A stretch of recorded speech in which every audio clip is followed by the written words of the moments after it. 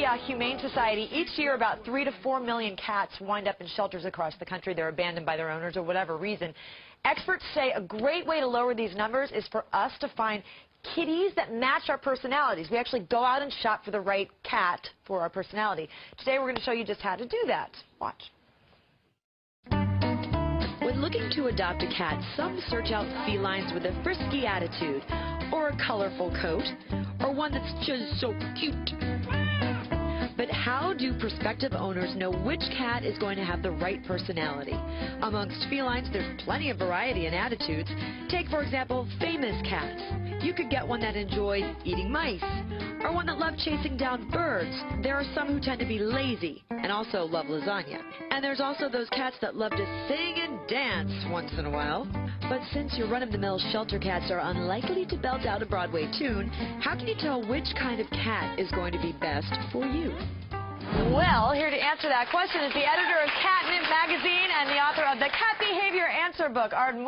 Good to have you here. Oh, thank you, Juliet. So you can actually go out and shop for the right cat for your personality. Yeah. What's that personality? Oh, personality plus, right, audience? Come on, let's. Woo! Look at that.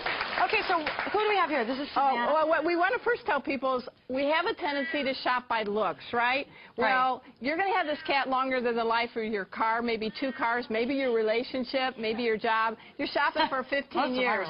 You shop with a purpose. So there is another tool you can use when you're looking for mutt cats, especially, and shopping to have a personality that matches your personality. Looking at the face. Yeah, it's called cat face geometry. Okay. And it was coined by Kit Jenkins. She is an animal behaviorist. Okay. She went in all these different behaviors. But for this one, Savannah, they come in 3 geometry shapes. This is my favorite math. It's cat math. It's triangle, round, and square. Is Savannah a triangle? Yeah, what do you guys think? Yeah, definitely. Well, how are we doing that? From this is the top, the point? Yeah, see how the face is a triangle? Okay, and what does that tell? And with triangle cats in general, not always, they tend to be very active.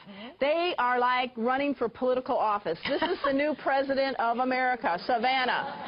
They like to do things. They're hanging out, you know. This is very good for a household that's very active, busy, noisy. They bring it on. Okay, and let's just go to the other side of the table here. Oh, look at that little love muffin. That is Cherise.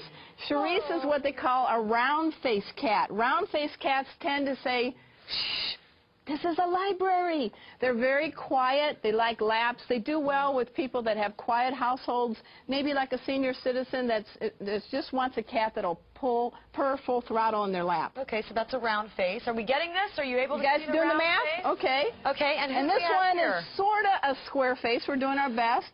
This is Meeps, and Meeps, they are very mellow. Meeps, square-faced cats tend to be like they smoked a joint, you know? Whoa, sister!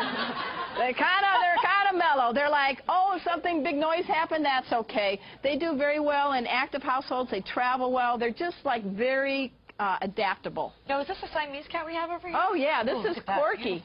Now, there are more than 40 cat breeds. We also brought a couple of purebred cats, 2 of the more popular ones. And Corky here is a Siamese. They're the ones that are looking, they're the human equivalent of, can I have unlimited minutes on my cell phone, please? They like to talk, talk, talk, talk, talk. They're very chatty. They bond with a person. They love to show off and do tricks. Are there specific cats that are more like lap cats, the really nuzzly? Yeah, Persians, the round cats, and the cat we're going to have here. That looks like my old cat. This is Daddy-O. Daddy-O is a Maine Coon that came from the streets. Huge. Typically, Maine Coons have big bodies, and they put the M in mellow. But this poor man came from the streets. He's just kind of like, I'm a little nervous about the TV. But they can be great in households. There's like, you know, they're like 20 pounds. They can learn tricks. They're just amazing cats. And by the way, all of these cats are up for adoption through buytowe.org. So if anybody in our audience here, or you there, if you're interested in adopting them, log on to our website, mjshow.com.